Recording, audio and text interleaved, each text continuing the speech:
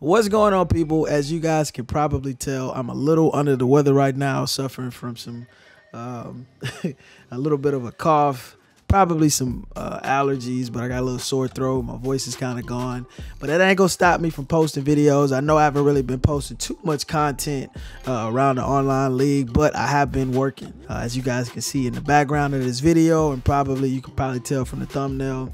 Been working on my football game. It is a high school football game where you play as the coach. You can't really necessarily control the team. I guess the best way I could explain it is head coach from EA Sports. That's kind of what I'm trying to build here.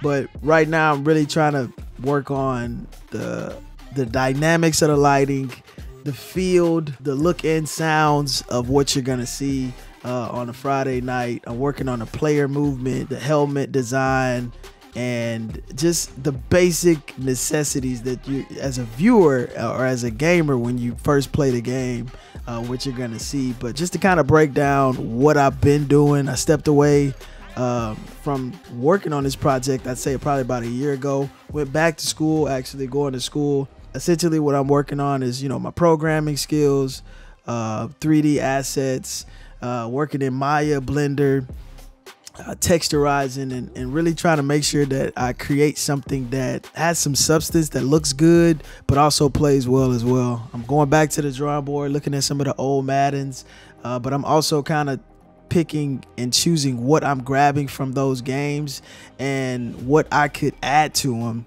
to make them much better. This game, like I said, will be pretty similar to Madden Head, or the Head Coach 09, I think it was. And you'll essentially, like I said, play as a coach. You'll compete for a job. You'll compete for a championship. Your job is to make sure your players are competing on a week-to-week basis. Make sure that they're going to class. You know what I mean? Making sure that they're doing the things that they need to do to be successful.